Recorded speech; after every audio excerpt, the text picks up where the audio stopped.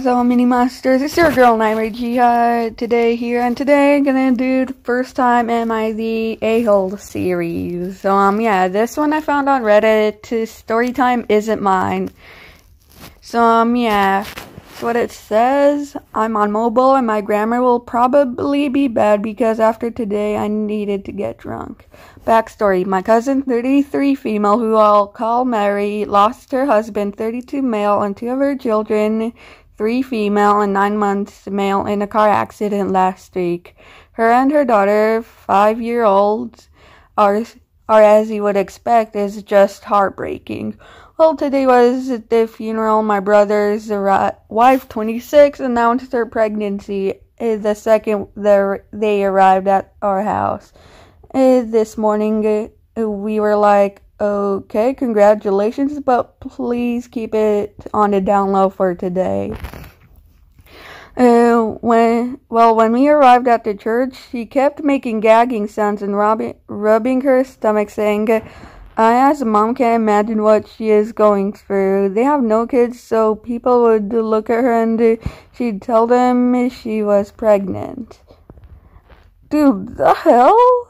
Afterwards, at my aunt's house, my sister-in-law keeps making everything about her like someone's in the bedroom. His sister-in-law would say loudly, "A pregnant lady needs to pee." She literally told my cousin's sister give her seat so the lady with the baby could rest her feet. I ignored her till she came to Mary, stuck out her flat belly and said, "Me and Isaac just found out I was pregnant, and honestly, we are besides ourselves. It could happen to us." And Mary broke down. Jesus Christ. Oh my God. I snapped like, who says that to a woman who just literally lost 2 babies? I said loudly to my sister-in-law, no one gives a you're pregnant. Look around. It's not just 1 but 2 babies' funerals, and not to mention the love of Mary's life. Like I knew you were an attention seeker, but for frick's sake, see, you took the test 4 days ago. Just leave. She did leave in tears, and my brother called me a fat bitter bee. Oh damn, nah. The real fat bitter bee is the freaking brother and the sister-in-law. Like, dude, no one even cares. So shut the hell up. I've gotten many phone calls from my brother and sister-in-law family, calling me the world of name because I made a pregnant woman cry. If I'm being honest, even though Mary and my aunt thanked me, it was all making her upset. I feel worse about making a scene. Please put me in my place if I'm wrong. So, little update. I found out this morning brother and his sister-in-law harassed my cousin with phone calls for her to talk to me about yesterday. My aunt gave both of them an earful that made my cousin turn off her phone, and my brother and his sister-in-law were at my parents' house trying to get their side in.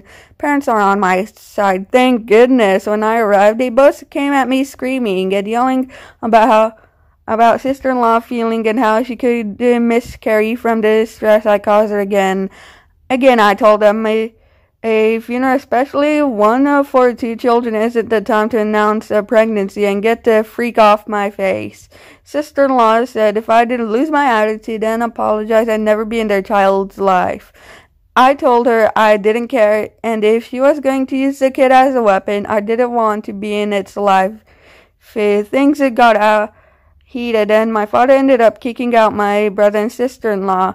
So yeah, all this drama at a time, you should be there for one another. And to the people asking in the comments and DMs, you can use this story. I want to bother to find it and read the comments. No, you're not the a-hole. Since I'm trying to keep this clean, yeah. The real a-hole is your sister-in-law and the brother. Like, dude, you can't announce a freaking pregnancy when someone just lost their loved one and children. Oh my God, please spread this. I don't know if it's going to get past it, but still, freaking spread this so you could show this dude's sister-in-law and brother who's boss. Bye.